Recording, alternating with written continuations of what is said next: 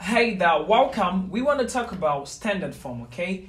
Here are two things you need to know before you can do standard form.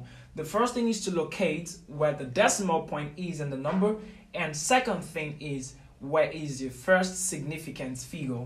Alright, listen up, and I need to tell you something. If you drive towards the left, it is positive, your power becomes positive. If you drive towards the right, your power is negative. Alright, listen up, let's look at this number 5,000. Alright, there's no decimal point, but the decimal point is hidden at the back of the last digits. Okay, so the second thing you're gonna do is make sure you drop that point to the back of the first significant figure, and this is my first significant figure. Okay, so let's take it from the back. 1, 2, 3, and now my answer will be 5 times 10 to the power of 3, positive 3, because I drove to the left, positive. Alright, listen up, this is my decimal point. Okay, my first significant figure is 4.